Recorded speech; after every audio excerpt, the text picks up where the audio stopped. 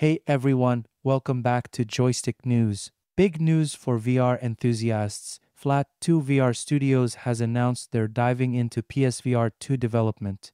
Today, we're exploring what this means for PlayStation 5 titles and why fans of the hit game Neon White should be particularly excited. Let's get into it. Flat2 VR Studios, known for their innovative approach to VR gaming, has just confirmed they're working on adapting select PS5 titles for Sony's new virtual reality headset, the PSVR2.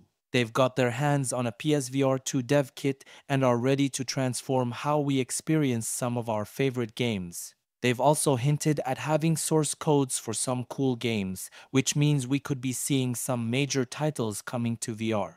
Unlike their previous projects on PC where they modded existing games to support VR, Flat2 VR Studios is taking a more official route this time.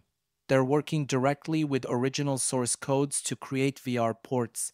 This is similar to how Capcom added VR support to hits like Resident Evil Village and Resident Evil 4 Remake, but Flat2 VR will be applying their magic to games developed by other studios. The VR community is buzzing with speculation, especially regarding Neon White, a popular first-person shooter and puzzle platformer by Annapurna Interactive and Angel Matrix. Given the game's success on PC and Nintendo Switch and its recent release on PlayStation platforms, it's a prime candidate for a VR makeover.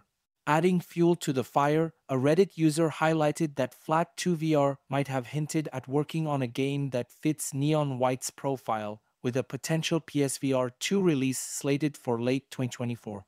Bringing a game like Neon White to VR could revolutionize the experience with its fast-paced action and intricate puzzle solving. VR could immerse players in its unique, heaven-like assassination challenges in a way traditional gaming can't.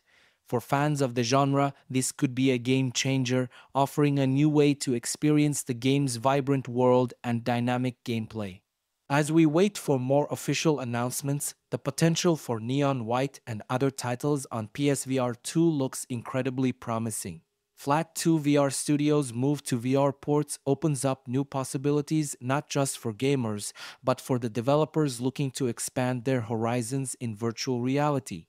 What games would you like to see make the jump to VR?